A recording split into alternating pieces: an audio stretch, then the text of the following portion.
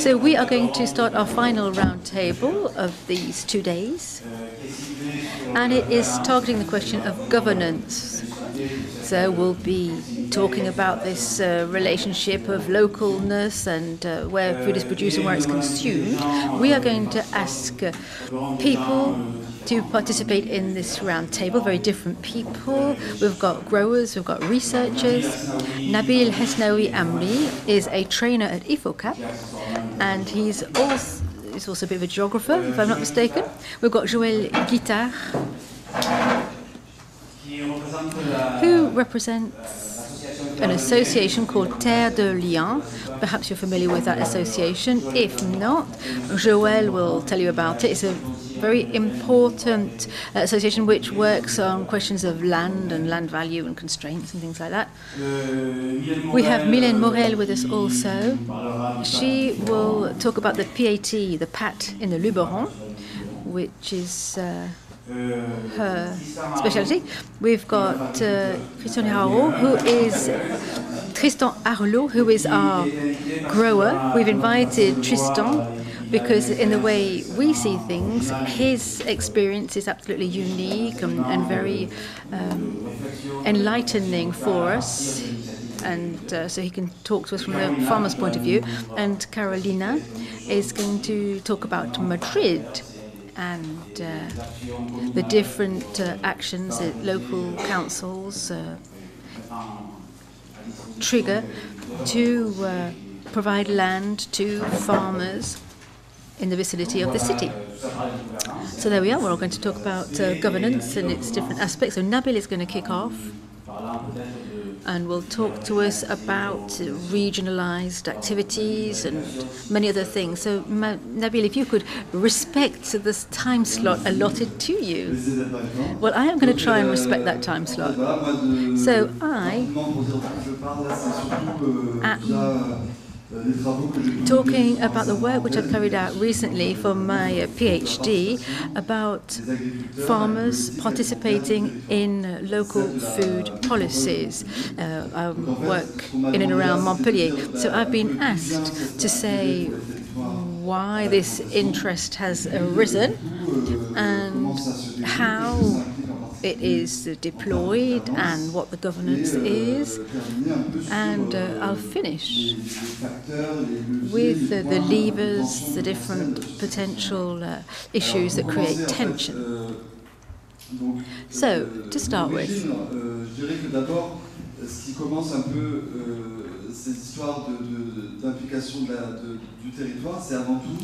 the starting point is also this relationship here between society and the market through what we might call short circuits or alternative food networks, and they appeared in the 1990s in relationship with the different health crises. We had mad cow disease, for example. And at that time, not very many territories were active.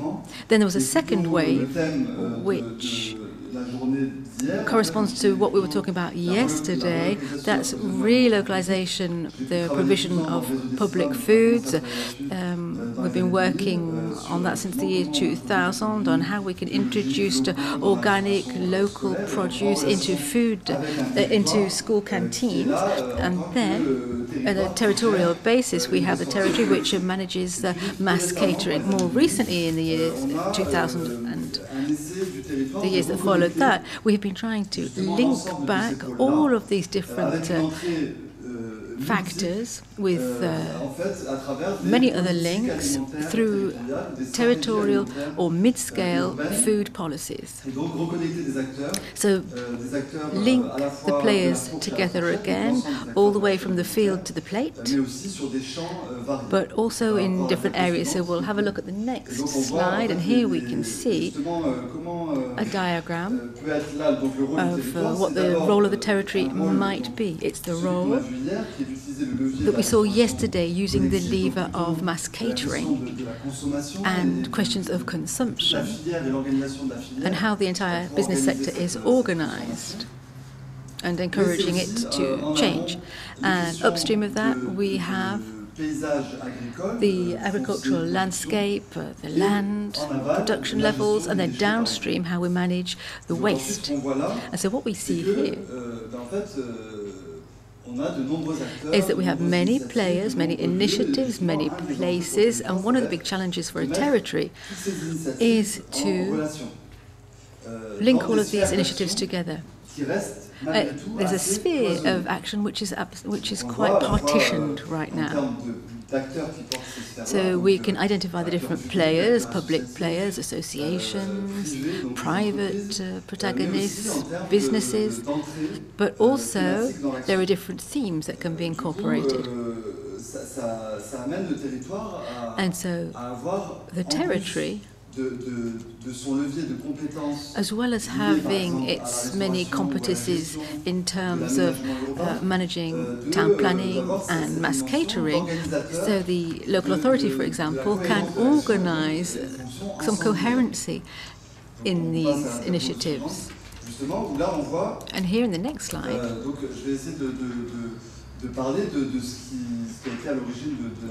we can talk about the genesis of my PhD thesis, and it was the fact of specialized farming. Here we're talking about the Montpellier region with vines as far as the eye can see, and there was a specific request of a specific urban basin, and they were out of sync. And for the farmers, urban food requests can be quite difficult to identify and then translate into proper work.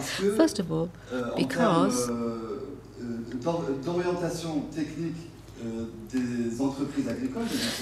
the way the farms are run, the technologies that they use, they have a sectorial productivist approach, and that will be shifting to a very diversified alternative kind of way of farming, where you can go and get a whole basket of complementary items. And that factor of being out of sync is also because we are talking about an open project, and it's a new way of participating for the farmers. There are specialist forums, you have to manage the land in a certain way, there are all kinds of special sectors, and here they are in an open platform with many players sitting all around the table. You've got members of civil society, you've got new players also from the private business.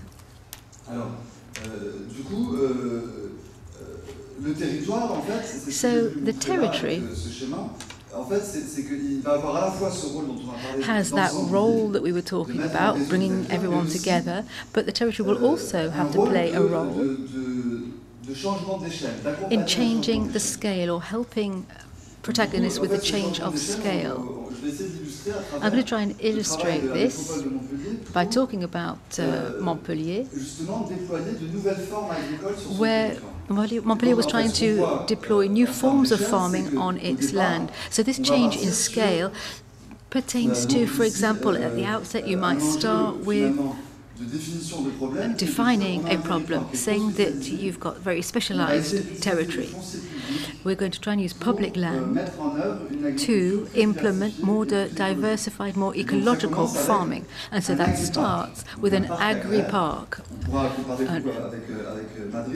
We can compare with Madrid later on. And we're talking about the land here. So this is a commune to begin with. On that scale, we've got a local authority in Montpellier. That local authority manages 200 hectares on an estate, use 5 hectares of farming, and out of those 5 hectares it's going to set up 10 hectares of private market gardening, people who have been displaced, and 10 of agricultural testing, so that they can test new types of farming and help youngsters to set up as diversified organic market gardeners. So from then on, we see that you then have to be able to help them with this change in scale. How can you shift from 10 hectares of land to a broader scale? So that begs many questions of how to help the farmers. The local authority will limit itself to just handing out the land, allotting the land. Then, when you move along to the results, we see that out of 100 hectares of land available, then the existing farming is maintained. When 70 hectares are rented out to wine growers in a cooperative. So here we have a new cycle of public action to redefine the problem. So it's the second period. The first period was 2012-2014, and now we're moving on to 2018, where there was a new agroecological and food policy that defined a broader problem that was of transforming the territorial food system. So that meant you had to work in terms of the land and the facilities, but you also had to source the food, work on food sourcing and managing the territory. And so from then on, it was a question of using public land as a tool for generating a toolbox to foster a broader range of farming activities, and from then on in having an impact on the results of other institutions and other networks that could use those same setup tools to broaden the diversification. So this is Terre de Liens, it's a land of bringing people together, which we'll be talking about later. So what's at stake? What are the challenges in terms of politics with this change of scale? So the first challenge is the tension between specializing and specializing in one thing and specializing in several things. So we talked about earlier on about how the farmers have to do several things all at the same time, and we also said how important it is to keep your speciality. So there's a bit of a question there. How can you shift from having a specialized territory to one which is more multifunctional? And so that's there's a link between the size and the risk. The bigger you are, the more risks you take when you diversify. The smaller you are, the lower the risks are if you diversify. For public policy, there is a certain tension. When you shift from an either-or type of policy, are we mainly going to act on the existing farming to then going into a policy where you're doing two things at once, not one or the other, but both things at once, either working on the existing farming and also diversifying elsewhere, which is very tricky because you have to manage then to work on business sectors which are very different. For example, one business which is a town planner and the other which is one for assisting business development. And here we have to define new categories. On the one hand, when you're talking about a commune, you've got the local town planning scheme which determines which zones are for farming, which are for residences, etc. There are some challenges in terms of putting buildings back on farming land to boost farming activities. And there is tension between the different types of land with buildings on, without buildings on. And so there's a question of separating the function of each area, which is what we've done in the past, and now we have to bring them all together.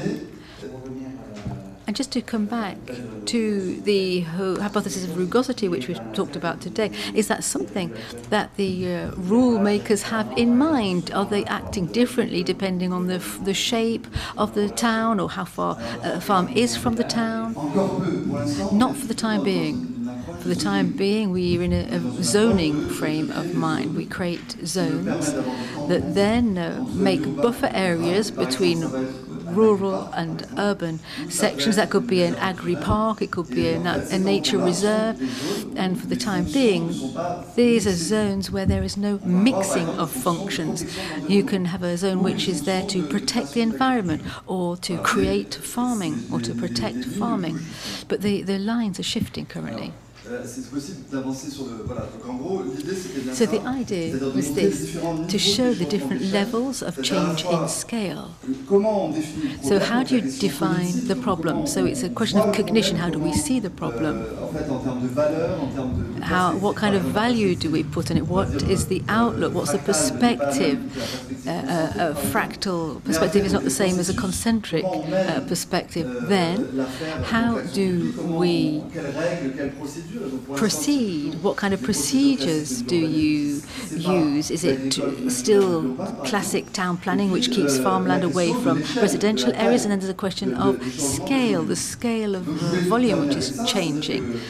What I'm trying to point out here is that there is these tensions are due, and this is quite new, this occurred in 2000.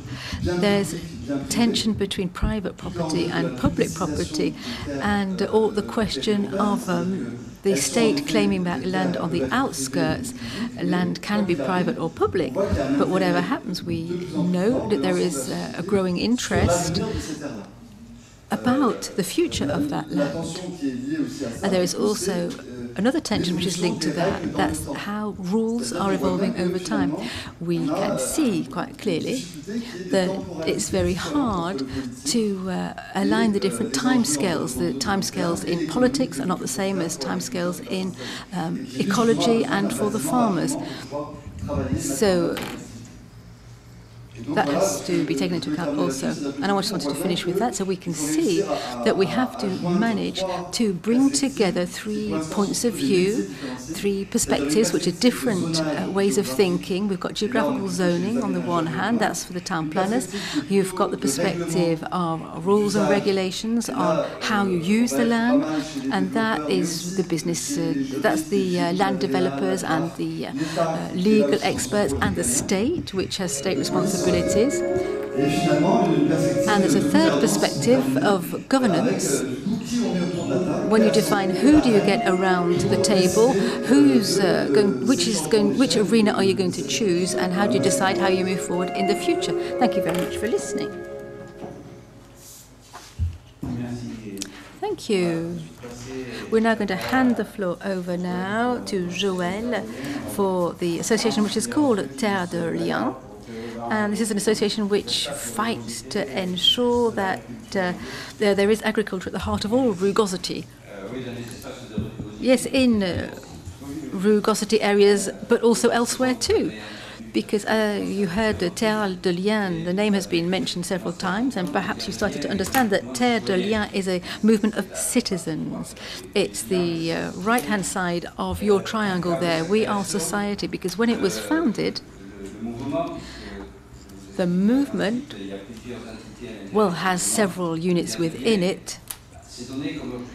When we were founded, our goal was to involve civil society in questions of protecting farming land and managing land in general, if you want to broaden the parameters. So land is a common property, and civil society has the right and has the duty to get involved in managing that common property, that common good. And so that was the basis on which we founded our association in 2003, and it's called Terre de Liens. And so we based our actions on quite a few facts, including the figures, the number of hectares of land which are disappearing each year in France, between 50 and 70,000 hectares disappearing. That corresponds to the disappearance of a whole département or county every 5 to 7 years, 200 farms per week, which gives you an idea of the speed with which farmland and farming areas are being destroyed, either because houses are built there, motorways, railway tracks, etc. are added, supermarkets. So on this basis, the association was founded. It's an association that wants to get citizens on board and motivated to get to grips with this question and to speak at all levels, whenever possible, to ring the alarm bell, to say that we are currently, not necessarily waste, but we're not using properly, we're not using intelligently, and we're not using this resource with a forward-looking mindset, because this resource is limited. Once it's gone, well, it'll be gone. It will be hard to get it back once you've covered it with concrete. It will be hard to turn it back into farmland. So this idea translated into several kind of actions. We created events for the public at large. We acted for local authorities. We contacted ministries. So wherever it was possible, we would go and demonstrate this idea that civil society had something to say about how land is managed, how farmland is managed. So it was a question of human beings who were calling upon other human beings, members of civil society, to say you should be concerned with this, you should be involved in this, because as a citizen it's your responsibility. So very quickly it transpired that this approach bore its fruit, and we were able to participate in a public inquiry. We addressed several questions about the zoning system, and we participated in a debate where we presented our association. But that wasn't enough.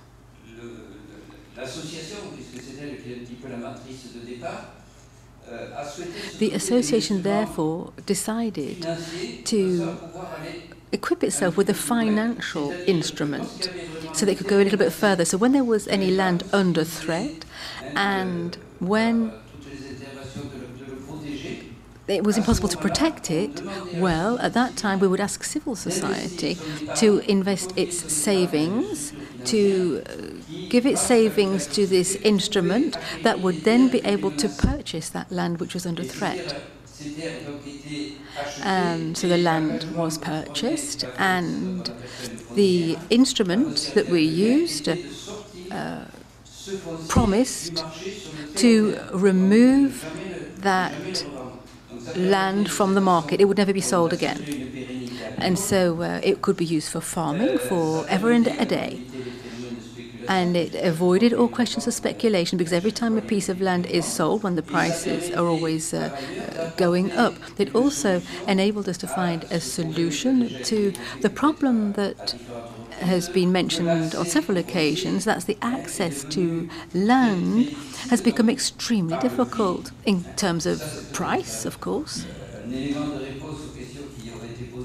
And that could be one of the answers to the question this morning as to why prices around these zones where land is expensive is even higher than why those products that are grown there are more expensive than other products. That could be one of the answers. And it also enables those with projects who don't come from the farming world. It could enable them to have access to a work tool, because Terre de Liens, the association, purchases the land and places it at the disposal of anyone with a decent project. And that project leader will, on the one hand, have a rural lease that will enable him or her to work for as long as possible. It's 25 years or for an entire career. So that will give the farmer long-term visibility, because Terre de Liens, as I said, pledges not to resell what it has bought. And second point, to protect farmland, we also ask the farmer to work according to the organic specifications. So it has to be an organic project. So that is an extra tool, a financial instrument that we have created that enables us to, that has enabled us so far to buy about 4,600 hectares. We've got 250 farmers that are up and running now on our land with a rural lease, and we've got 450 people working on that land. It may be a drop in the ocean, you may think, but it does show that this collective way of managing land is sustainable. It does work, it's feasible. And that is one of the great plus points of Terre de Liens. And that's one of the things which inspired me to become a volunteer. Above and beyond the ideas and the concepts, there really is concrete action. That's what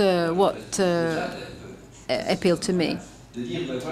Saying that we're defending ideas, but we are going to also demonstrate that it works, and we can do that at Terre de Liens. A question for some details here. Okay, so you buy some farmland out in the countryside. Was there no debate within your group about paying a high cost for this peri-urban land, which wasn't really very relevant? Yes, of course, there was debate. There was one quite typical case in the Bouches-du-Rhône, which was just on the edges of the Aubagne shopping zone. It's a shopping centre where there is land on the outskirts, and it has been ringed in by the local authority. They'd said that the shopping zone will not extend beyond that, so we had market garden land which was there, but the sales price had suffered from the price increase, as if it would have been possible to build upon it. So the state took or rather there's all kinds of negotiations going on there. The owner didn't want to sell very easily, and so we had a land expert came along to say and determine which price the land had to be sold at. It wasn't market forces that determined the price. So Terre de Liens had to just accept it, because all of the structures which had been set up throughout France to regulate land costs stepped in and said this is the price at which this land must be sold. But obviously we have purchased land elsewhere in more rural zones, and we were wondering if we weren't perhaps getting involved in speculation ourselves, because our idea is to get land out of the speculation market.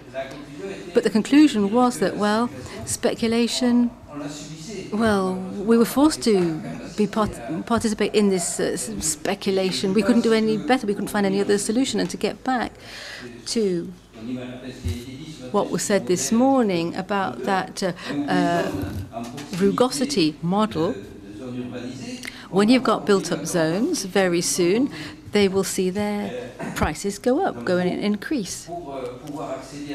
And to be able to buy that land, it's once again, it's chicken and egg, asking the question of who can buy it.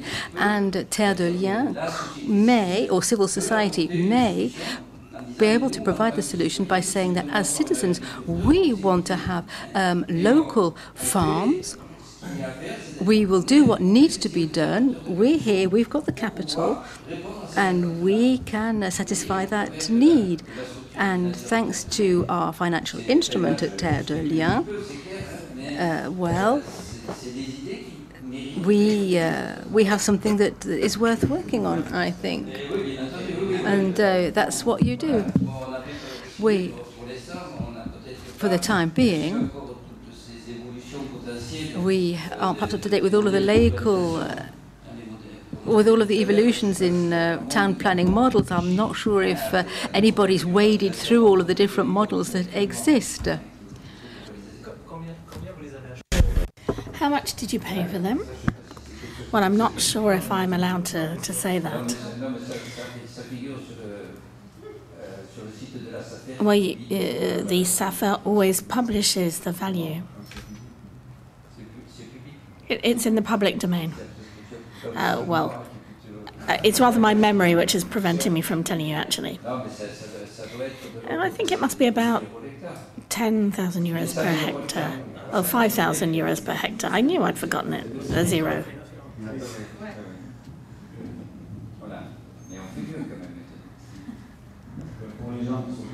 So for people who are not French, 100,000 per hectare is a tremendous sum for France. Yes, the average in France is 6,500 per hectare. And despite this scale,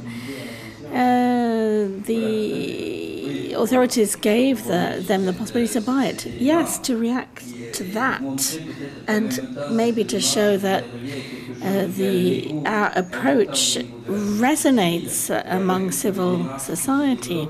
And with all of the processes underway to enhance the value and relocate production, sometimes they give us more savings than the equivalent of what land is available. So, okay, we can't just spend the money handed over to us by citizens on any old thing. So, yeah, you showed us the general framework. Maybe I can. I talked about a movement. There are 3 pillars. We spoke of 2: associative fabric, land, and there is a 3rd element, which is a foundation. The Territorial Foundation has been recognized as of public interest, and therefore it's important to be backed up with strong structures. And above all, this type of foundation, which benefits from state guarantees. So when there are donations,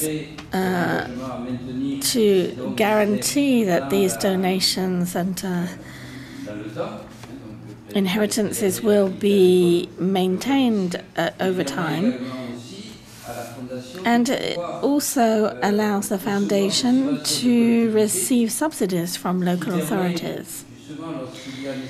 And when we need to buy land, we can therefore call upon 3 sources of funding: savings through land, the foundation through donations, and subsidies from the local authorities. Therefore, we managed to do what was mentioned earlier on, meaning to set up public-private operations. Public, because the investments are made by the local authorities, and private, because it's money that comes from citizens, therefore it's private funds. And to once again to talk about Aubagne and this farm that has been much talked about in the media and elsewhere.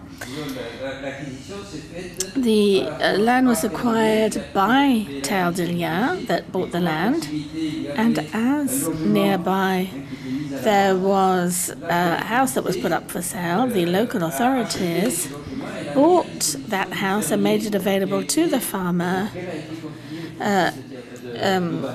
to whom the land was given for farming. And therefore we gave, we drew up only 1 lease so that the conurbation could not break the lease of the house as long as Territorial owned the land.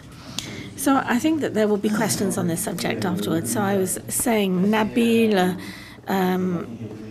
talked to us, gave us a general overview of relationships between countryside and the town, and the Territorial on private and public investment. And now maybe we will go elsewhere to see a different experience in which is a territorial food program. So good afternoon, everybody. Thank you for having allowed me to give a testimony as to what is happening in the Luberon. First of all, some important elements. I'm going to tell you about what's happening in the Luberon Park. And what has facilitated the implementation of a territorial food plan in the park? And what were the obstacles? So, two elements to begin with. The Luberon Park is a park, therefore a territory, which has a lot of natural and cultural heritage, but which is very fragile. Therefore, it's a territory forged around projects that within the framework of a charter over the coming 15 years, and one a shared project, and that's important for the implementation of this territorial agricultural project. Luberon is a mountain of health. There is a wonderful diversity of production, and this diversity is the Mediterranean diet. Apart from fish, we have it all. Therefore, it's a real treasure. It's a fine food heritage that must be preserved, but not, put under seal, developed. So we began with the Park's charter in 2009. That's where the food project began, and in this charter, which was drawn up by the different actors and living forces of the territory, and the idea was to develop short circuits. In 2000, the park has been around for a long time, and we developed markets, but in 2009, we really picked up the pace with regard to the development of short circuits, development of farmers' markets. We developed or helped to create farmers' stores that we already had some CSAs, about 10 or so, and 2009 saw the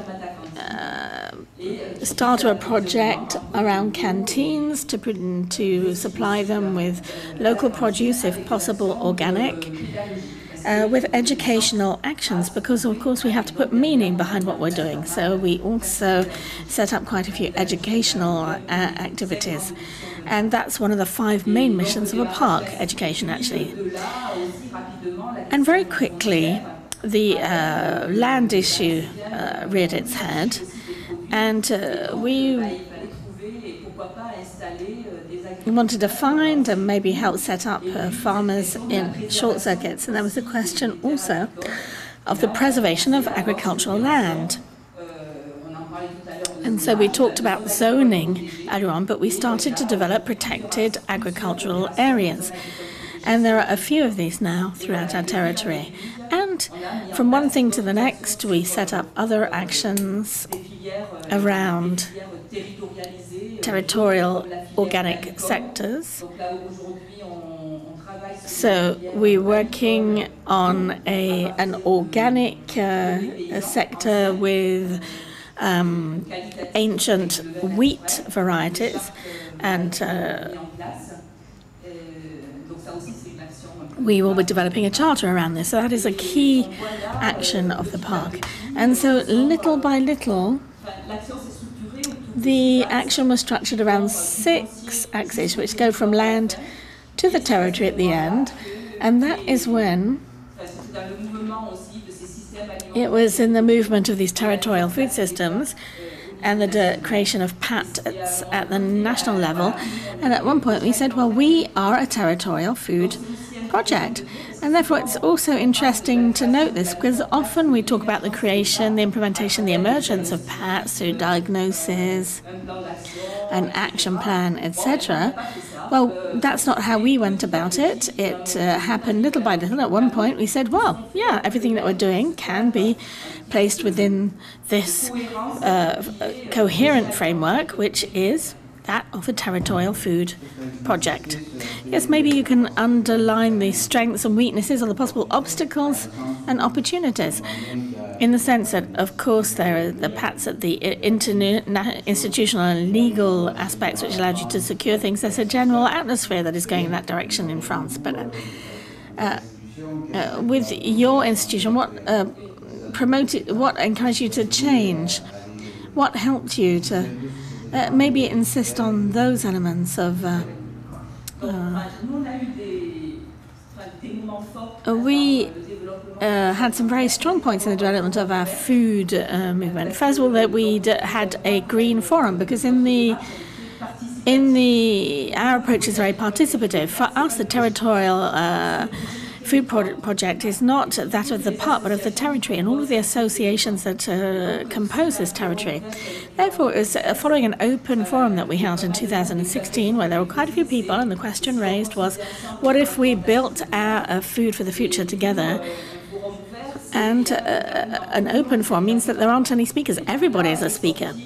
And so from this came quite a lot of projects to develop networks. So there were 150 participants in this Green Forum, and it allowed us to present projects for the PNA and to win the PNA.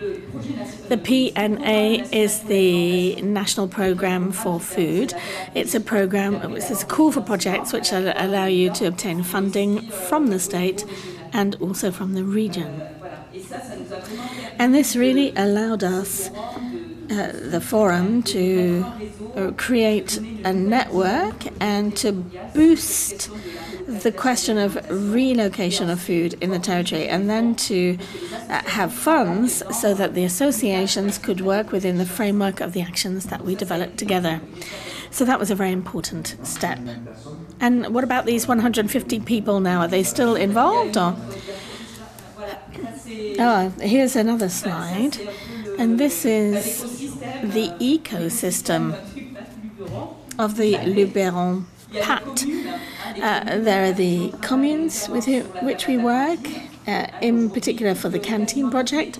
Today, practically all the communes that have a school canteen that are managed directly are part of our canteen project. There's a community of communes with which we work, and we're trying to adapt the food project to the intercommunal level with regard to policies, and in particular the economic policies.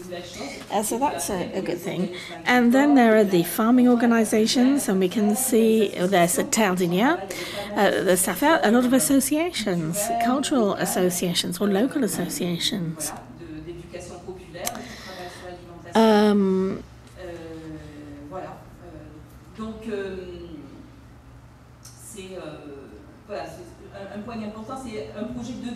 So what is important is that it is a territorial project.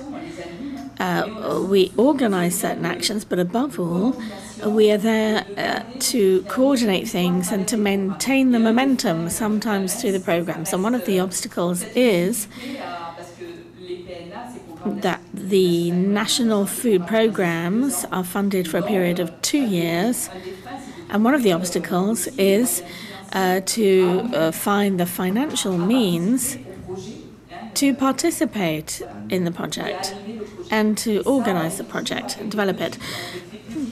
So we always have like small amounts of funding for 1 year, 2 years, and then we have to go through another call for project, answer the call for project, and therefore there's a problem of sustainability of the process.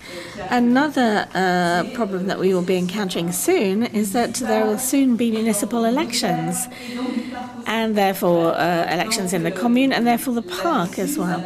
And so this will incur major changes.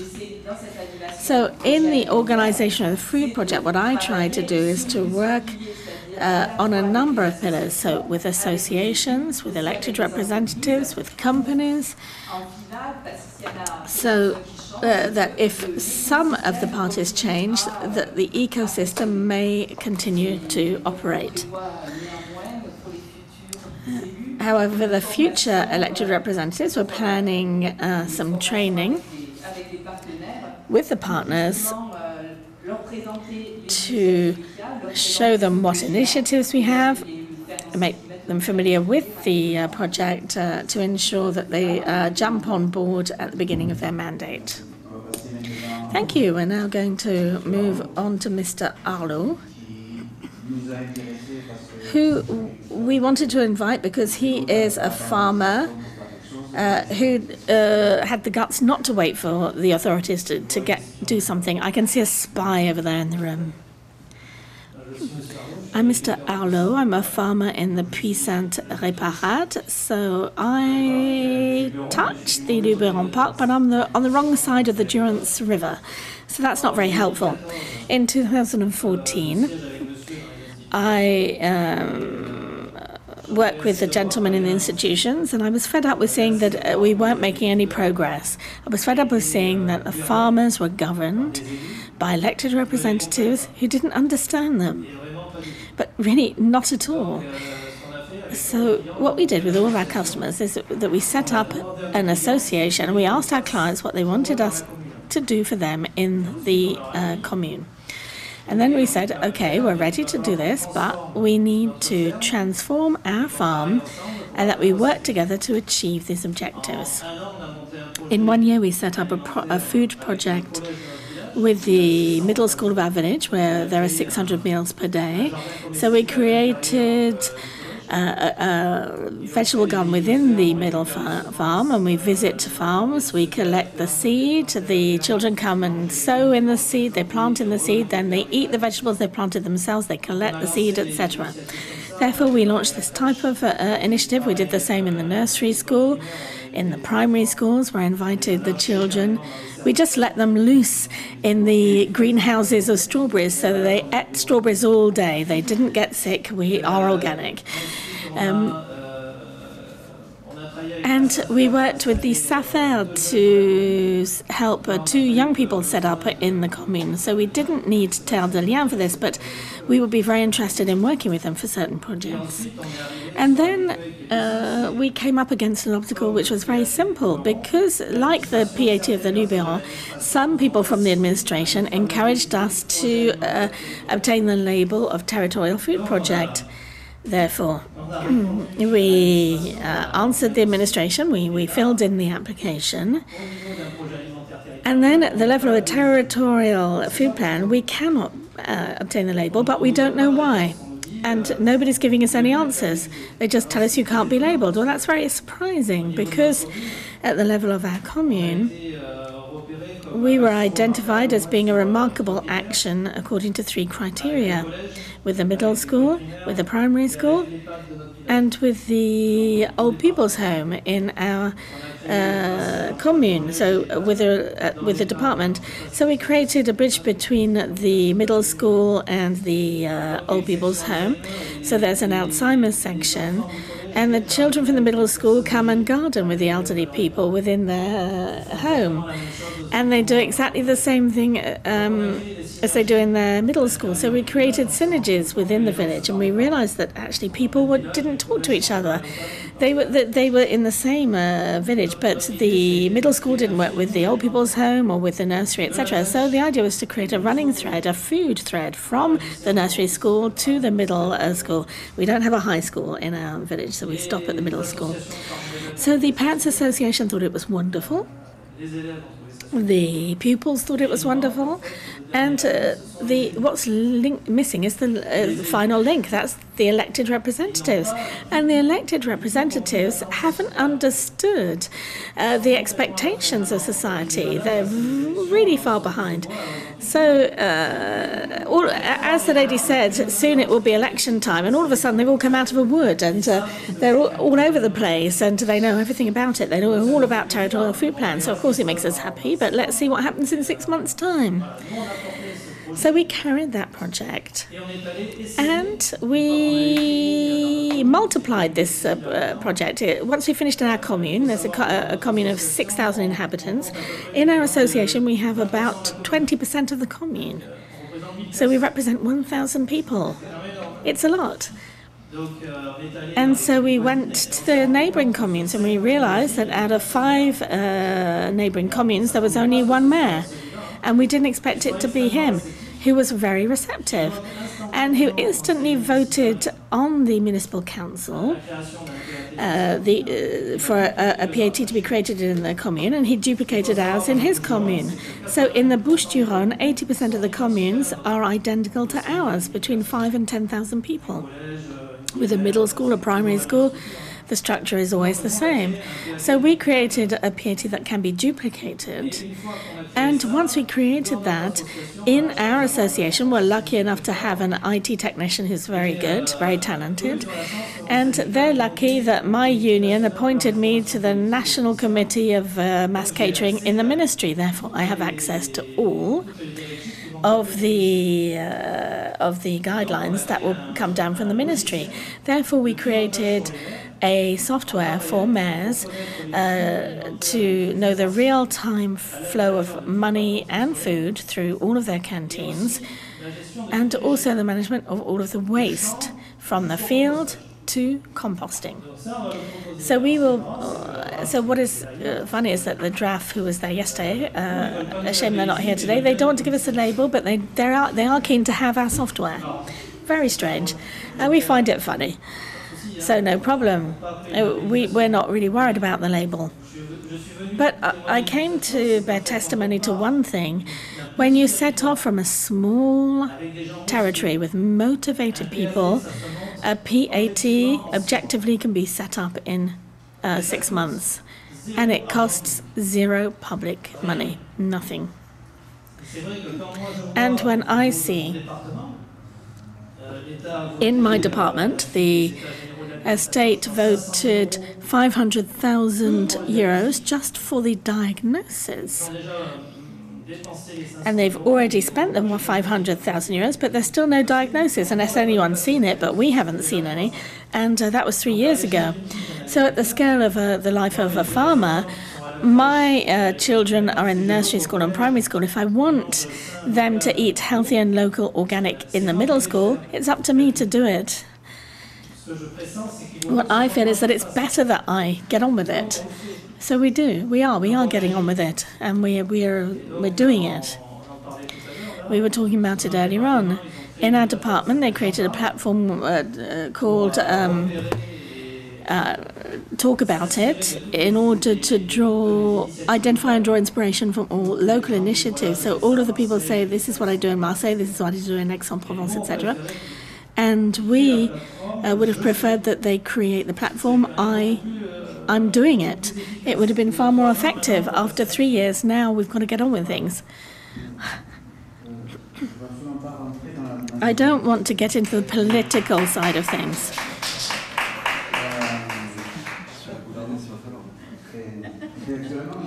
Intellectually, I find what you say surprising insofar as an elected representative, be it right wing or left wing, represents a local sensitivity. They know he knows what the citizens think, and if 20% of the population adheres to this, I don't really understand. How could we explain this gap? Well, actually, there is an agenda effect. When we went to see the mayor, it was when he was working on his land development plan. And in his land development plan, he was going to eat up 40 hectares of agricultural land. And we said, well, we're not, that's a bit of a problem for us. Maybe you can reduce what you're going to take. And above all, introduce a PAT, a food project, in your land development plan, because that's what's surprising. We put the land development plans were put through about 2-3 years ago, and then just afterwards he said, no, you have to lead territorial food plans, but you've just eaten up all of the best land, and now you're telling us we have to create territorial food plans. It just doesn't make sense. We should have thought about this upstream. So what land do I keep to feed the village? What structures do I set up to facilitate the work and logistics to feed the village? Do we need a central kitchen? Do we need a school kitchen? Do we need a vegetable processing unit? Do we need a farmer's shop? Or do we need a logistics platform? That's what should have been done in the land planning project. And then you could adapt the PAT.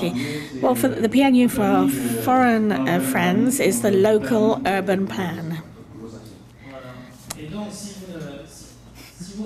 So if you do things in that direction, first of all land planning and then the food project, it can't work. It's impossible, at least for me. Apart from when you're in virtuous municipalities, and there are some. Mine isn't, but when we went to see our mayor, we said, don't do that because, you're just going to blow the agricultural land to bits. He was unhappy, and of course it's normal because we said don't do that. Well, the fact is that we've managed to break a lot of building permits, so we've managed to get back a lot of land, but the structure at the communal level is not ready to deal with a territorial food program. So to extend my question, now that things are underway, won't people change their behavior? Well, I am lucky, and it's not because I'm a representative of the department here, but we are lucky to have a president called Martine Vassal who likes food and therefore protects agriculture. So in the middle school of Puy-Sainte-Réparade, I think I ate with 6 mayors and 3 other elected representatives 10 days ago to present everything that we've done. So yes, things are moving. But we've been doing this for about 3.5 years as a volunteer, and today I've left my farm to come and talk to you about it. And somewhere there is a problem of connections between the citizens and the elected representatives, because it's not normal that 4, 5, 6 months just before the elections, people start to become curious about what you're doing. It's not normal. And so for citizens, and this is where I agree with you, we must, at any cost, this must become stable. We should no longer compromise here, because otherwise what will happen in 10 years and in 20 years, what will we do? So that's the position that we defend. And then at the agricultural level, a territorial food project such as ours creates a lot of agricultural value. Well, we are growing by 30% per year and have been for the past 10 years on our farm. So we will have set up 3 young people in 3 years in the commune without affecting our turnover. So we are happy to help partners set up. And they're not competitors, they're partners in our territory to work together to create synergies. We don't see them as competitors that must be destroyed. So that's what we're creating. But it requires a lot of energy. And above all, it's so novel that the institutions just don't understand it. It's not that they're in bad faith. They just can't get their brains around it. It's like as if we're talking Chinese to them. They're saying, oh, you're getting bigger, you're setting up greenhouses, you'll be the biggest, you'll eat up all the others. We think it's the contrary. Did you want to react? Oh, no. Well, I'm sure that you will have questions on this topic. So we will end with a Spanish experience now. Carolina will be talking to us about the Parc in Madrid. Hello, everybody. I'm Carolina, and I work as a researcher at the university, and I manage the area park of Agrarian Park, and I'm going to make my presentation in English. I'm sorry. Okay, so I was invited to introduce the model of the Agrarian Park. We have different projects in Spain. We have local projects and supra-municipality projects. This is a model that was imported from Italy, the Mylène Agrarian Park. And it's a model that looks to solve 3 big problems that affect and constrain the urban food sufficiency and the problems that the peri-urban agriculture has. These are problems that we have been listening during the whole seminar. These problems are the pressures on the urban land, the high prices that the agrarian land has near the city. The contracts are very short.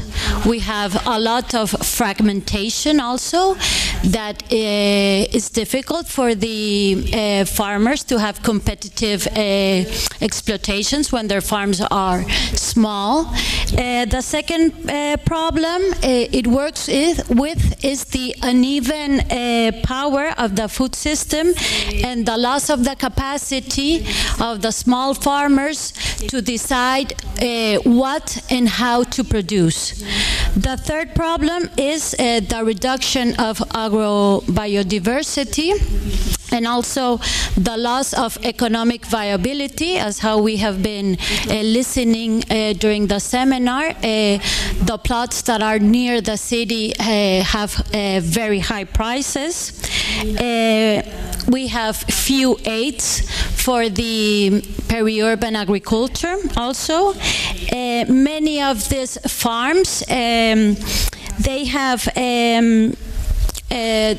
had very diversified farms, and right now, because of the intermediates, they only sell 1 or 2 products, so that's also a big problem. And the biggest problem when we are near the city is that no young people, in the case of Spain, want to be agriculture. So that's a big problem. Okay, so how does the Agrarian Park try to solve this? The Agrarian Park is a model, it's a project, and it's also recognized by law in Spain.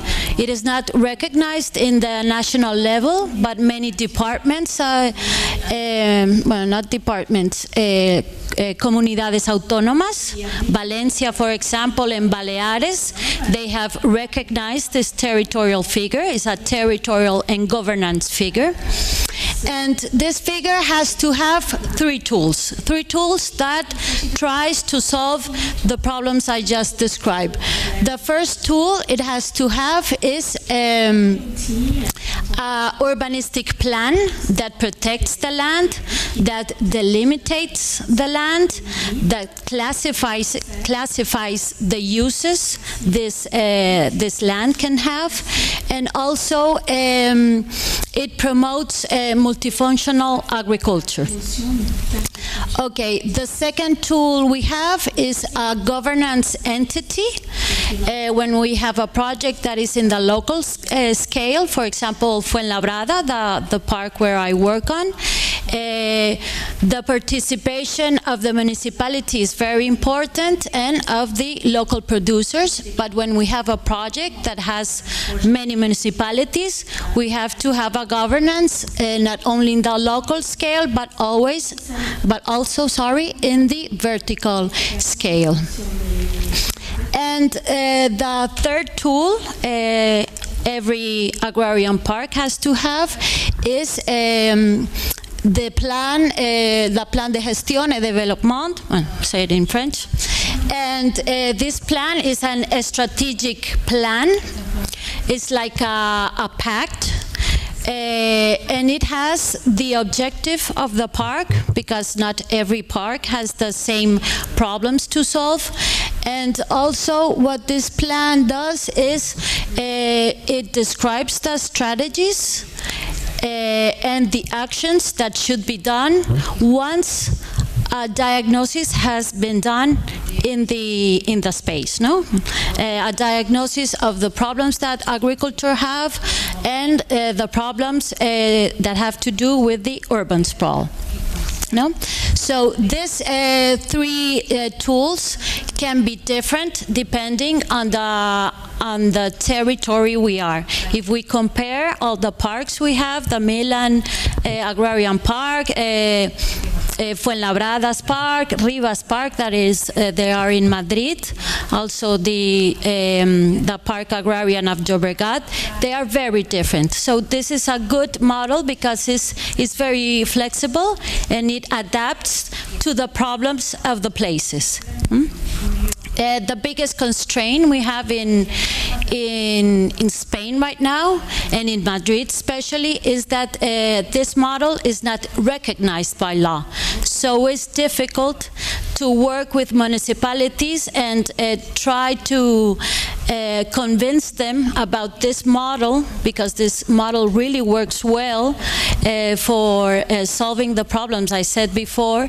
But when it's not recognized by law, when the when the color of the politicians change, well, maybe this projects will change. No, so this is a big problem. Can you change this? Okay, so in this sense, the Agrarian Park works to reconnect agriculture, urban dwellers, and landscape. These three things are very important. It works basically to enhance local production and to enhance landscape. Those two elements are very important for the Agrarian Park. And the principal aspects to reconnect agriculture with urban dwellers is by promoting actions that territorialize and localize the food system. Here we have been listening to many actions. To recovery the local markets, this is very important, mostly farm markets, and farm markets that can be in different districts around the city, for example. It is important also to work to improve the transparency of the origin and how this production is doing. We have, for example, a brand for the Agrarian Park of Fuenlabrada, and most of the parks have their own brand with certain criteria they use also. And finally, improving the quality and the access to agricultural landscape, because landscape is a good way to connect urban dwellers with the agrarian space, basically because it can become a resource for schools, but also to do sports. And also when you have a good quality landscape, it can help to add the value of the products, of the local products. I have talked a lot about the problems that the Agrarian Park tries to solve, but also the Agrarian Park should work with all the opportunities it has because of the geographic proximity to the city.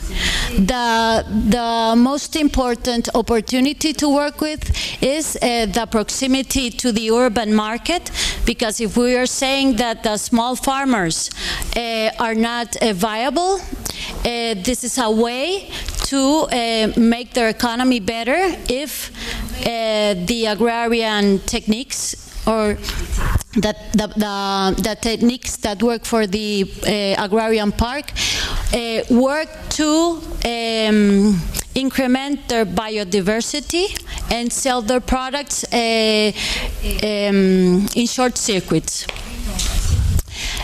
Okay, another opportunity we have is that we can work for the landscape and to make these agrarian exploitations multifunctional.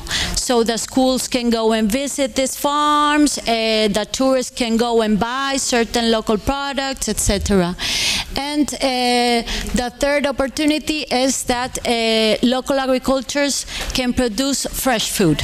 And fresh food is very important for security alimentation. In the case of Fuenlabrada, the techniques concentrate most of their work to promote short circuits, to work with the landscape also, and to regulate ecosystem services. This is hard because of, you know, when you have an agrarian space that is very near the city, we have many uses that are not agrarian, and at the end that has an important impact not only on landscape but also in ecosystem services. Okay, they asked me which are the principal actors of an agrarian park. I think there are two levels. The first level is the municipalities, but also the local agricultures. We cannot have an agrarian park if we don't have agricultures that are willing to get in this project. We have many many examples where municipalities want to put an agrarian park in their municipality, but if the agricultures are not willing or they don't have agricultures, we cannot start an agrarian park. So these two agents are very important. And in a second level, I'm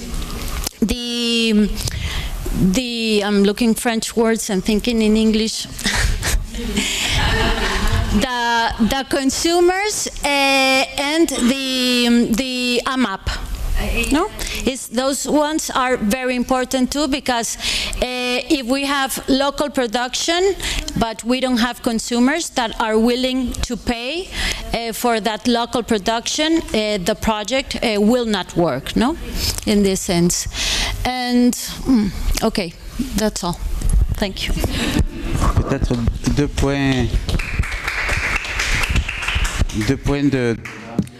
Yeah, can you just clear up a couple of things, please? Could you give us some figures about the number of farmers and how much they produce, so that we can understand that? And second, you've got two key players, that's the local authority and the actors and the farmers, but what about civil society? Do they have a role to play? Are they in associations, for example?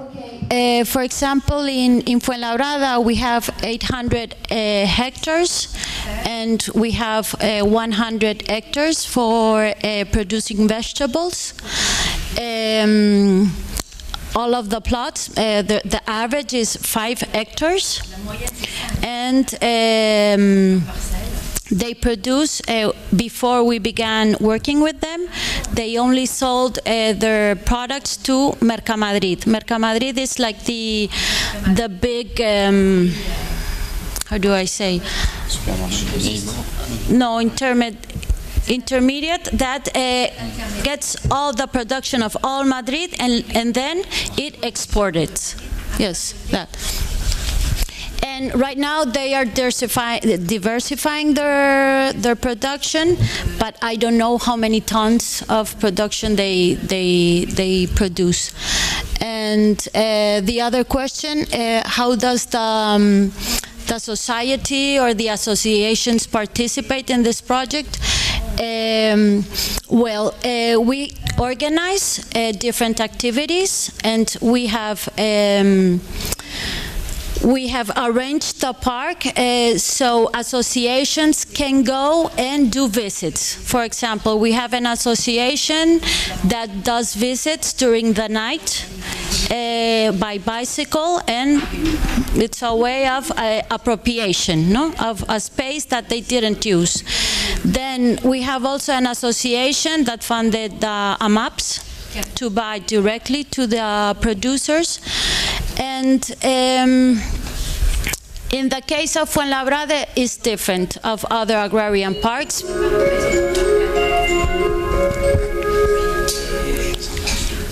Because I have to wait. No, okay, speak. In the case of Fuenlabrada started growing very rapidly. Many people that lived in Madrid had to go and immigrate to Fuenlabrada because the prices were lower. So it's a city that has increased its population very fast. So we put, for example, a project with the people that that were born in Fuenlabrada to recover the history, and this is a project we have with schools and with different associations to reconstruct the history related with their agrarian history. I don't know if I...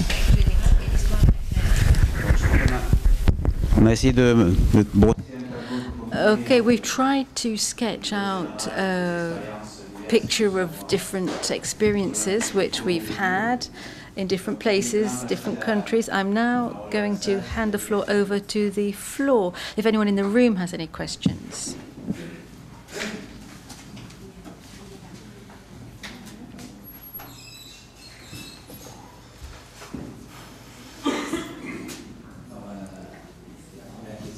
First question. I'm really impressed by the example which you've presented this territorialized, this mid-scale food program. I just don't understand why you keep contact with the town halls. What are you after when you speak to the mayor? Do you want a subsidy? Or do you want the town hall to be at the head of the project? I can tell you, if you get a politician on board, they'll be gone within 4 or 5 years. I don't understand why you need them. What do you really want from the town hall? I don't want anything. Absolutely nothing. Nothing at all. In reality, in the Bouches-du-Rhône department, there are practically no farmers left. Nowadays, I'm 46. I'm already halfway through my career. I look at the younger ones, and I can count them on one hand. So if we don't explain what our model is to civil society, well, because you need a model. You can't tell someone who's not in farming and is not in politics, you can't tell them, just go ahead, try it, it's great. You need a model. You need some guidelines. You need a framework. We want a simple framework. We want the pupils, the parents of the school children can take it, the schools can take this framework. It has to be really simple. As for politicians, we don't want the politicians to take over the power. We want them to do what we are doing. You get it? That's the difference. The trap is that it's free. There is no public budget left. If you say to a politician that's free and it works, can you do it too? That's what we're all waiting for. In theory, unless it's a bit of a weirdo, he'll say, well, okay, I'll do that. So success and the uniqueness of your project is because it's carried by civil society and not politicians. That's its strength. Well, of course. What is our tactic? In a different commune, we set up 2 young farmers, 2 female farmers. That's great. There are a lot of women getting into farming now in France, which is a good thing. So we've got 2 of our spies who are going to do exactly what 2 of our pawns, rather, we are going to put them in place. They're going to do exactly what we are doing. And those pawns are going to defend their project as we are doing it, whether the mayor is in the left or on the right or in the middle, that's fine. If the mayor wants to go to the farm and have their photo taken and smile for the camera, that's fine. If they don't want to do it, then it doesn't matter. We're the ones who are at the helm. It's our association. We're in charge. That's so important. It's not the town hall. It's not the mayor. Is the mayor a driving force? Could the town hall be a driving force? Why not? Let's work together. We can explain to the politicians what it's all about, and we can ask them if they're prepared in their land development plan, if they are ready to set up something which will enable all of the producers to earn a decent living, or are you going to stick something down a back street where nobody ever goes?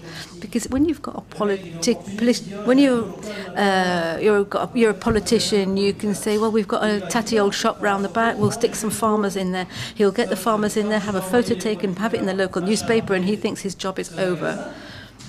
But these farmers, the producers, are not going to earn a living in that tatty old shop down the back street. So we want to have a different view. If you want local farmers, they have to be able to earn a living.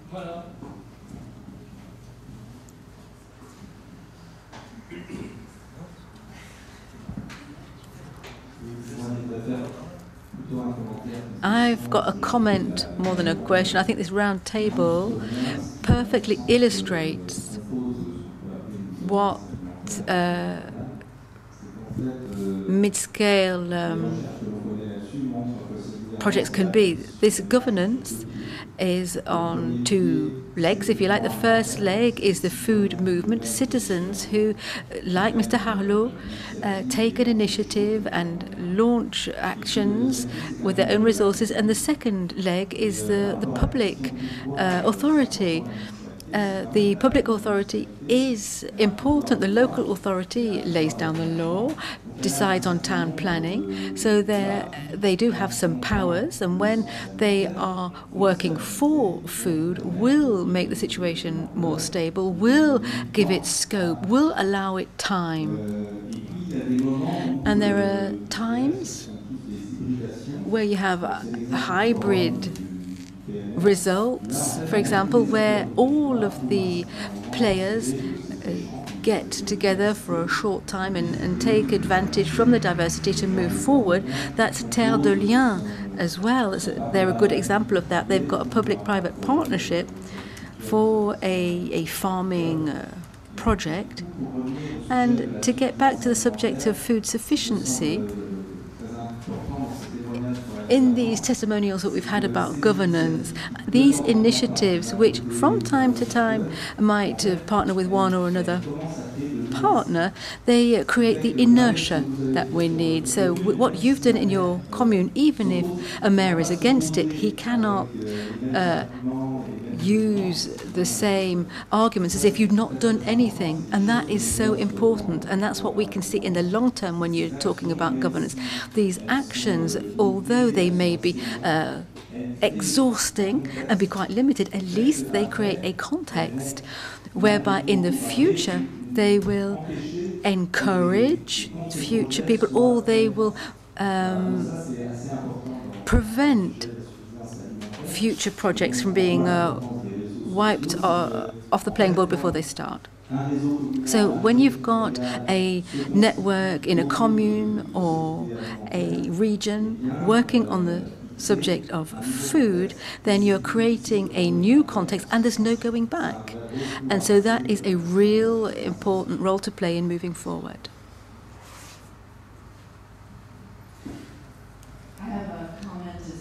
About the price that was paid for per acre, per hectare. I did some research with the American Farmland Trust in the US, and there's a range of $88 per acre to $125,000 per acre.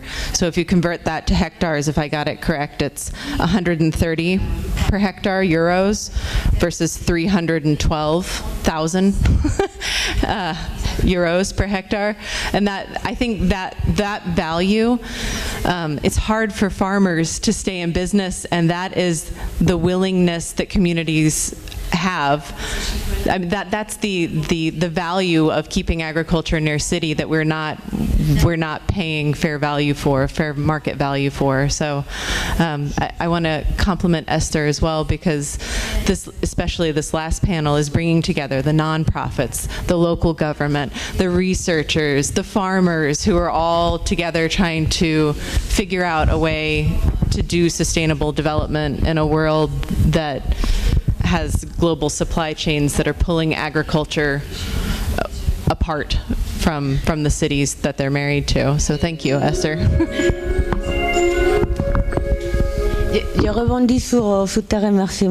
Yes, I'd like to come back on your thanks. Yesterday we were talking about Catherine, and she was saying how interesting it is. We've got farmers, technicians, and researchers. She comes from the States, and I'd like to know what kind of questions you might have to ask us.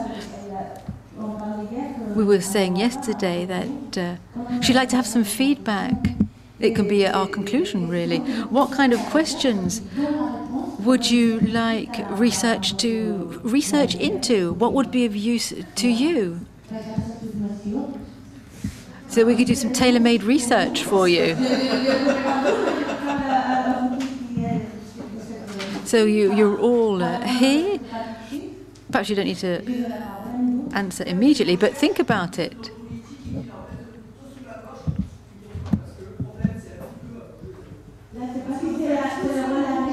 I'm not sure that that's the role of research there. The interpreter did not hear the comment. The microphone was not used. My question would be about how we use European funds. I'm wondering if there aren't some local councils that like to have all of these lovely Excel tables with big files full of paper, but there's actually nothing behind it, just to simply get hold of these European subventions, which just melted into the commune expenditures. I've got a few examples, but being a kind person, I'm not going to list them. Can I come back on that? Well, let me give you some information that really did finally convince me that I had to go it alone, because I thought, well, it's no good. You've got a budget of 36 million euros per year in Europe, which is allotted to France for a program called Eat a Fruit at Playtime. So locally grown organic fruits and of different varieties. So France spends 3 million euros out of this budget. So not even 5% of what it could have spent. And so we speak to the ministers saying, how on earth can this be? How come the European budget is not being spent? Whereas French farmers, you've got half of your farmers who are below the poverty line. You've got one farmer per day who commits suicide. So how can this be? So they thought about it, because I see them 4 times a year, and they say, well, we just have to stick to the rules. So we saw that it would never ever work. And so there is a complete disconnect between governance here in France. I'm not sure if it's the same in France, in Spain, but in France there's a disconnect between the government and reality. They don't know what's going on, because that's not the end of the story. It's funny as well in another way. So when we deliver to our middle school, we've got a wonderful cook and a great accountant. I can't remember the title, but she's the person who pays the bills. And they fill out this European form. It took 3 months to do all of the paperwork, and then they got hold of 8,000 euros for the year. They were really happy with that. But those 8,000 euros are not for food. They paid for the photocopy machines in the middle school. And so here we are, giving our time, asking no remuneration. We're volunteers. And when we trigger something which is virtuous, you get 8,000 euros. The cook is perhaps going to get hold of it. Perhaps they can employ someone else in the kitchen. No, it goes for a photocopy machine. So every single step of the way in the food chain, there is no coherency. That people are trumpeting what their good intentions are, but there's no coherency. And sadly, it takes us further and further away from the institutions, because if I want the children in my village to eat locally and healthily, I'm going to do it on my own. And the only thing which I've been fighting for nationally was, we've got a call for tenders at 20,000 euros for all of the canteens. And in fruit and veg, a school canteen never spends more than 10,000 euros in a year. And so fighting on that line, that's why our model can be duplicated. Any farmer who wants to do what I want to do can do it for the middle school in their own village.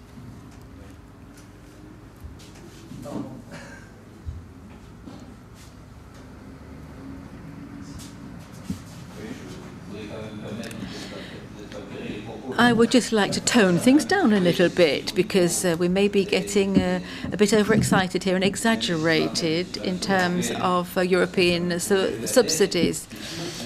Of course, there's a lot of wastage, it's complicated, it takes a lot of time to do, but the region does work really hard to help set up these projects, and there are substantial economic spin-offs. But what I'm surprised about is the fact that the monitoring of the expenditure is quite a constraint. You have to justify every single centime that is spent. So there was a bit of an argy-bargy because we can't really say that we spent money that was dedicated for one project, but it was spent on something else. No, that's not what I was saying. Well, I have set up one of these projects, and constantly they were asking me to justify how I was spending every centime, because you only get paid after the event. First of all, your establishment has to invest, and oh no, it's not at all the same thing. There is European money which can filter through. Yes, okay, it filters through, but as a farmer, we never see that money.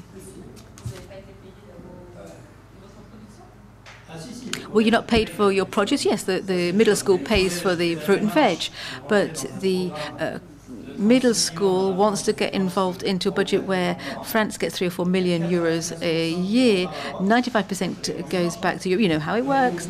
So sooner or later they're going to not give that subsidy anymore, because when the European technocrats say that only 5% of that budget is being used, then we're not going to give it anymore.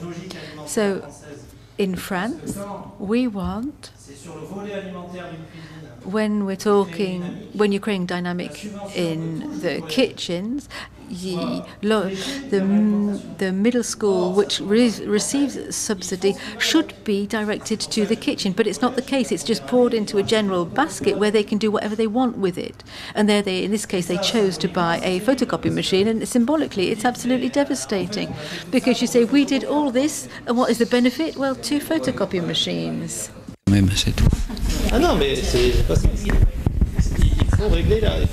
We have to re-review the way we do things. Yes, we have to solve the problem.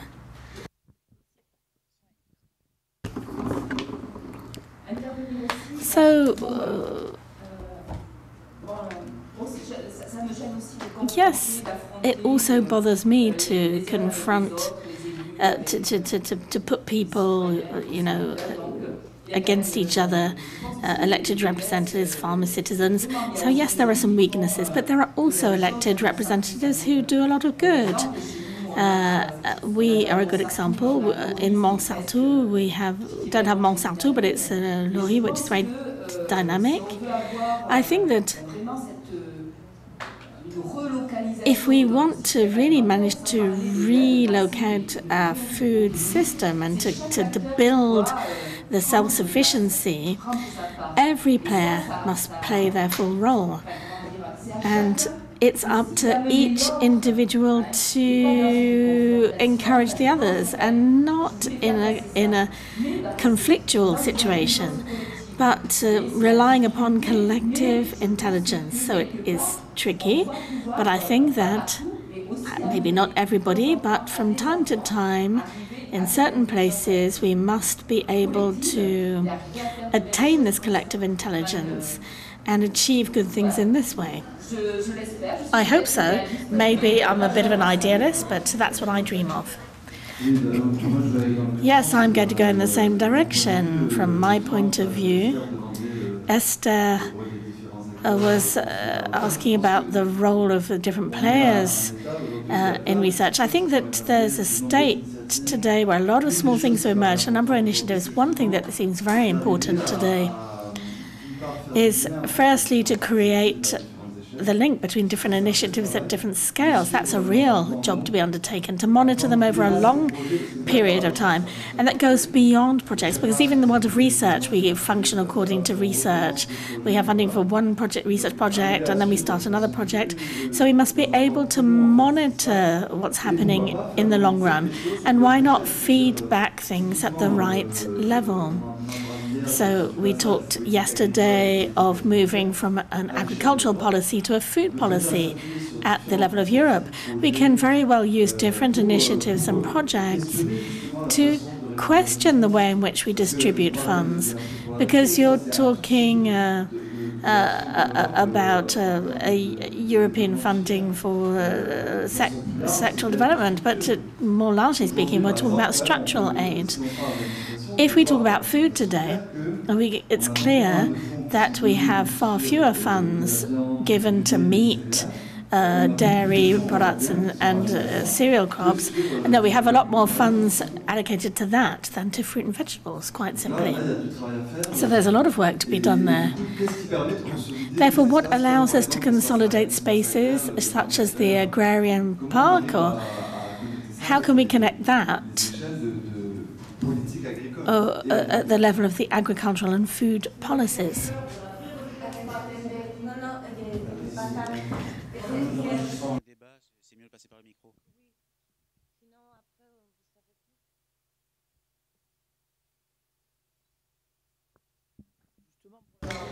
So, regarding research,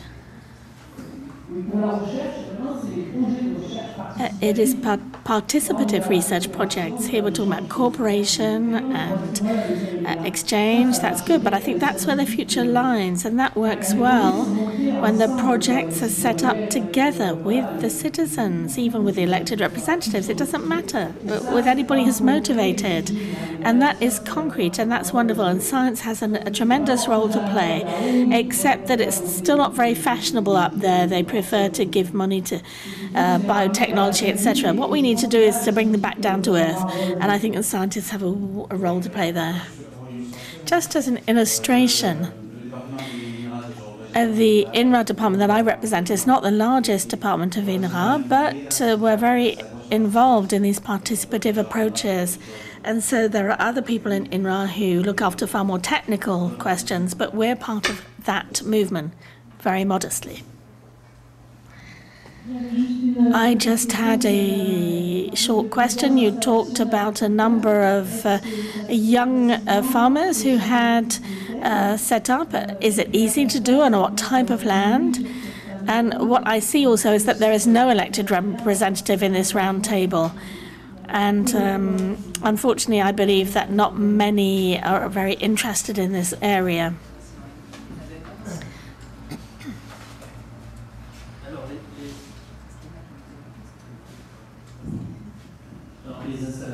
So when the young people who set up, young people we trained or who were sent to us, and we selected them in addition to our existing production, so that we were not in competition. And then we share the different plots. So on the small platform, we have 200,000 euros of turnover, and we produce practically 1 hectare of melons, of potatoes, etc. There are 5 market gardens, and according to the watering and the technical characteristics, we organize the crop rotation. We say, well, you're going to do potatoes, etc. And we make sure that there is no notion of competition, and say that so for basic products, we need quite a lot of a large surface area, and this is how we distribute it. We rotate the crops. And we're all together in a commercial structure where, according to our pro rata turnover, we collect dividends. So somebody who produces very well and is very serious will produce a lot, and therefore will achieve a lot of turnover, and therefore they will have a lot of shares in the company. So that allows us to balance things out economically in a very healthy manner. And young people, we lend them the premises to begin with, we lend them the tractors, we make sure that they don't have to invest too heavily, and we do this for 1 or 2 years. And then if the person doesn't get off the ground, then it wasn't the right person, and it doesn't matter. But that's the way we work. However, for researchers, and especially agro-researchers, we have a problem in terms of their training. The people sent to us have been in higher education for 2 years, and they don't know how to do simple maths. And it's very disruptive for us, because for us, what they call the BTS, technicians diploma, they were the highest qualified people, but in the space of 15 years we feel that the level has really dropped. So when they tell us, well, we're going to send you somebody who has a BTS diploma, then we almost have to test, whether what they know how to do. So that's what I see. There's a problem in training and education. In our territorial food plan, we make suggestions to elected representatives and institutions, in particular to do apprenticeship in farming.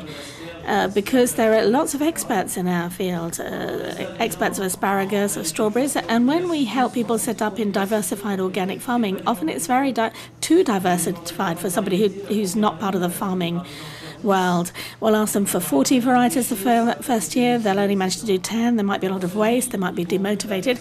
We think it's better for the person to have 3 years training, that they spend 2 months during the strawberries season, 2 months during the asparagus season, that we pay for this training and that we oblige them. This can be interesting for Territorial, that we then oblige them to save money to buy land at the end of the training. Because when you have your training, then it's the end of the road. Then you hit because you have to buy the land. And when you're engaged in training, afterwards you want to set up yourself. Logical. And then you'll spend 2-3 years waiting for land from the SAFER. It's very complicated. It's very politicized when they grant land. Sometimes you think, oh, I'm going to have it, but it doesn't come. You wait for 6 months, so I go and find a job somewhere else, and I let my project go. It's very complicated. However, we could imagine via Terre, Liens, for example, that we can identify land for market gardenings, 3 hectares in one place. We train them, and the person becomes a member of Terre Liens and really invests something in it. It shouldn't be free, because otherwise the people don't own their responsibility. So I think that this is one of the missing links in setting up a farm. You say to young farmers, you're going to do green beans, peas, potatoes, lettuce, and it will be wonderful, but at the end of the day, he messes up half of it, and there's demotivation. To come back to add to this, I imagine that this is happening in a rural area. The case that I supported was really the installation of a farmer in a peri-urban zone, very close to Montpellier.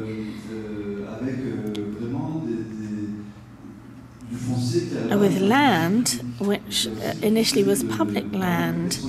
So you're asking what the problems are. Well, the first problem indeed is that of a project carrier. Who are you going to talk about? Who are you going to help set up? In the case that I saw, there were 2 very different cases. We had one farmer who was already organic market gardener, who already had experience, who changed places.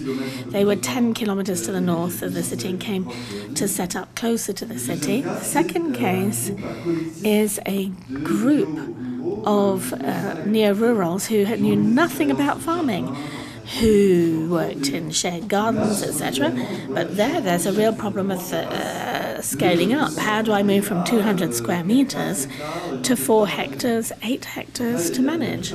So there's a lot of work to do, of apprenticeship, etc. So I think that this needs to go beyond the local level. So, for example, the Chambers of Agriculture work on farming mentors, but I think that there's a real question of mentorship and apprenticeship around market gardening and biodiversity. So that's the first question. It's the actual people involved. The second question, in the scope of public land, is the type of contract. And this brings us to the problem of political time. It's very difficult to move on to the environmental rural lease. In France, for our foreign friends, when you give a lease, it's a political contract. There's an owner which makes available a plot of land to somebody who's going to use it, but the person who uses it commits to using it, as we say legally, as a good head of a family, and then there are conditions that are added to the lease. For example, the fact of farming organically. But that means that it's a lease that is a minimum of 9 years, and therefore it's a very much stronger political lease than a free loan for use. So there's this type of challenge. That's the second difficulty. It's how can we set up a contract as a municipality or community of communes with a farmer who uses public land. Then we come back to problems of planning, because very practically speaking, setting up a farm in the peri-urban scope means bringing farming back to a place where it has entirely disappeared.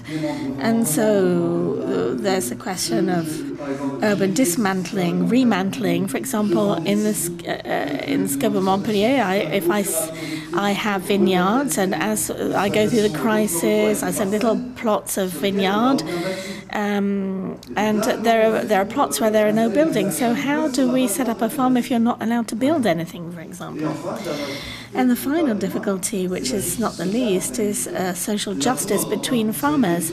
So as a municipality, you help a farmer set up, and all of the other farmers come and look at you and say, well, you're setting up a farmer. And so what are you doing with this farmer? How do you take that into account? And it's the same difficulty for the Conservatory of Natural Spaces, who allows an animal farmer to set up in peri-urban level, who makes available land, a building, etc. So how does this animal farmer become integrated in its professional environment with the pairs, with the other farmers that have the same farming activity as him or her?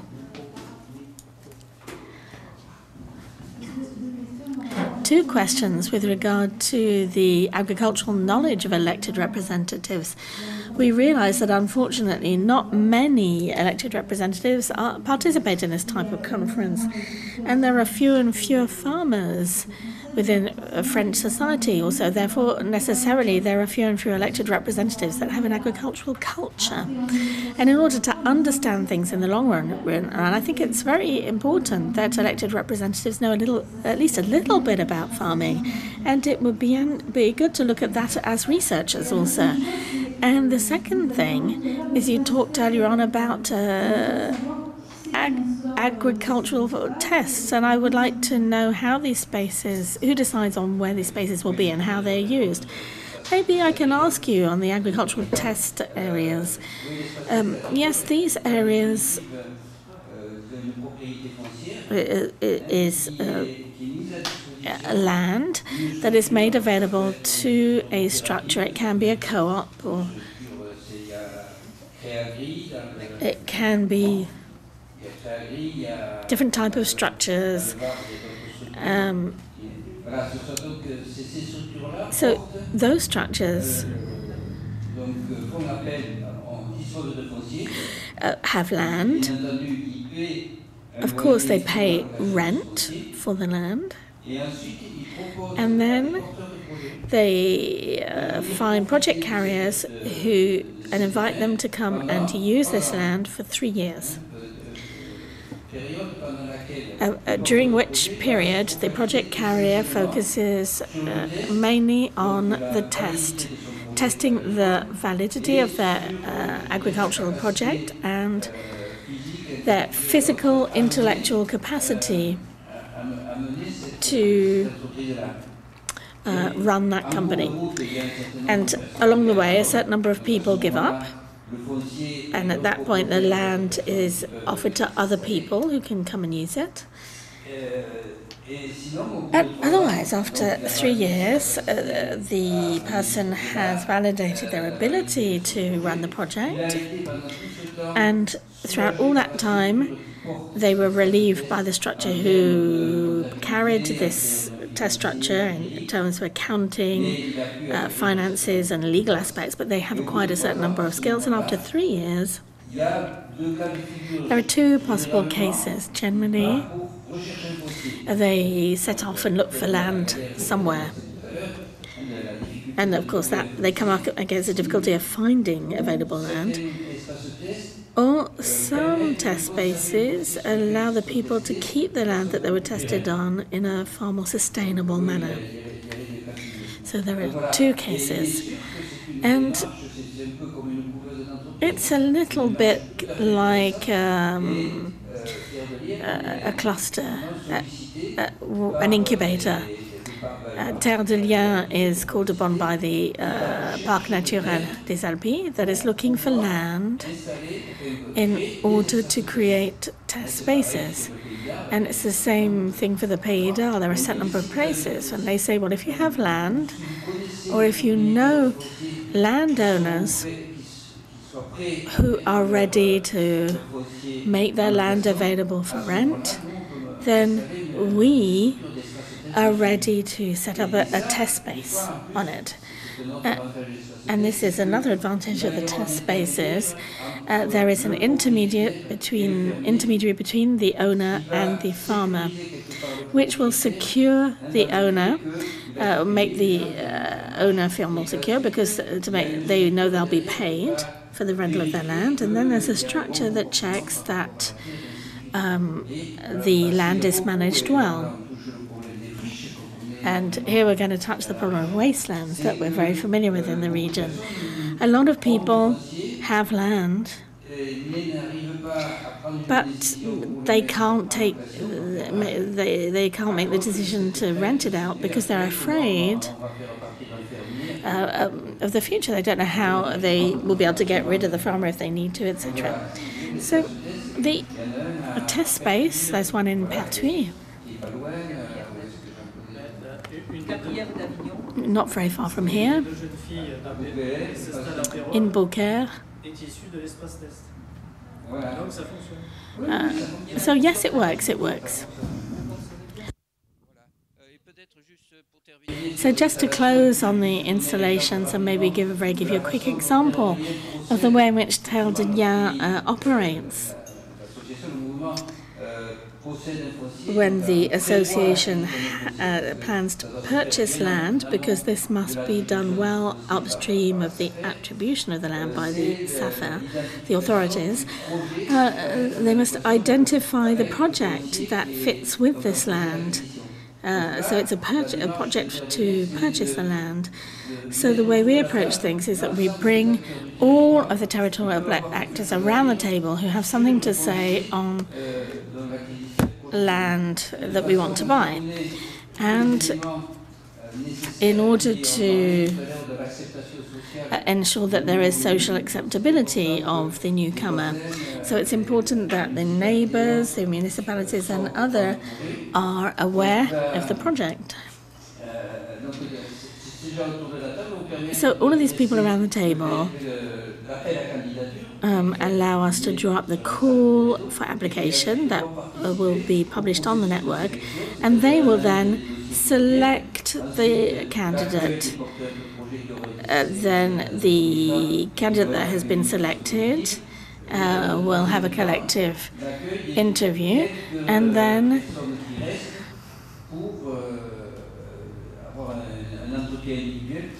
there are individual interviews before a final decision is made, because there are a lot of people with projects, but we realize that a certain number of projects need to be matured before they can really do something.